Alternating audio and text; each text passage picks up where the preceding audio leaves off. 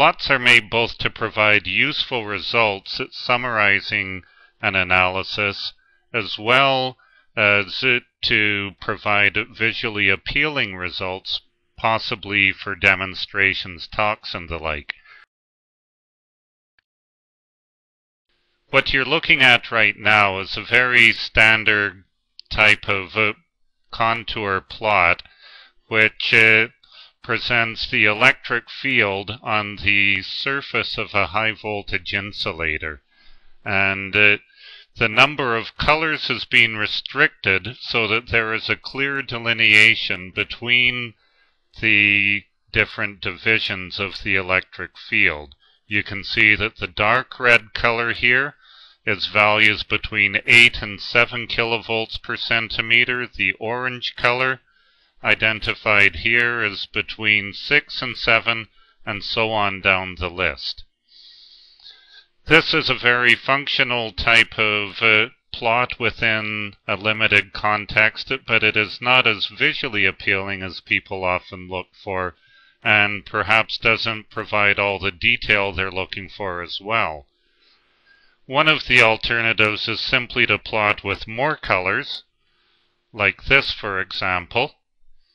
However, now the reference scale is much more difficult to interpret. It looks a little more appealing because the change is more gradient, more gradual, but the reference scale doesn't even fit on the screen in this case, and the font size would need to be reduced to bring it down. Furthermore, there's many subtle variations, so even though there's more information, it's hard to look at the screen and be sure of what you're looking at. So because of this, there's another option still, where we could keep the number of colors at a minimum, like this, however change the presentation to show gradients in color. And when we do this, now the dark red color is associated with the value, not the range. It's associated with the value of 8 kilovolts per centimeter. The orange is associated with 7, and so on, and you see the transitioning colors in between them instead. So this type of plot tends to be more visually appealing, and for some purposes will also be considered much more informative as well. Depending on the context, people will find a variety of presentations to be more informative. Some other examples that we have available are the plain black line presentation, which looks very messy in this particular case, or the gray line alternative, as well as the colored line alternative. The colored line alternative is very much like the gradient option, except not filling in the intermediate colors. So if we put the reference scale back again,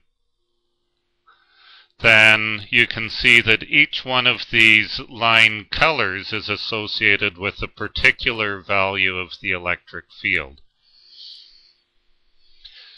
Now, this type of plot is useful within a limited range like this, where the electric field does not vary by much. However, in a model such as this one, which includes much larger parts with much lower fields, you may not be able to get very useful information out of such a linear scale as this. So if we zoom out further here,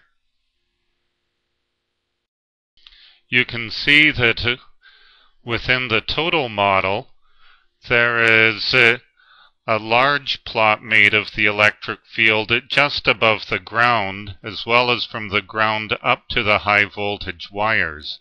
And the problem with this is that the total variation in the magnitude of the field spans many orders of magnitude. So we could experiment with, for example, the user range here. in order to bring out details in specific parts, but you can't find a user range which will show the entire plot in a useful way.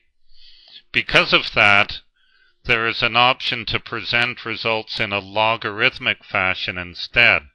So if we return to 8 kilovolts per centimeter as the maximum and turn on the log scale and apply the settings, now you can see that with 8 divisions we're dropping down every 2 colors on the reference scale is 1 order of magnitude. So we drop down by 4 orders of magnitude in a logarithmic fashion, and that enables us to see the high field values near the wire and the low field values near the ground plane, both on the same plot. So this provides a much easier way to get a global sense of the variation in a model like this, and again makes for more pleasing presentations as well.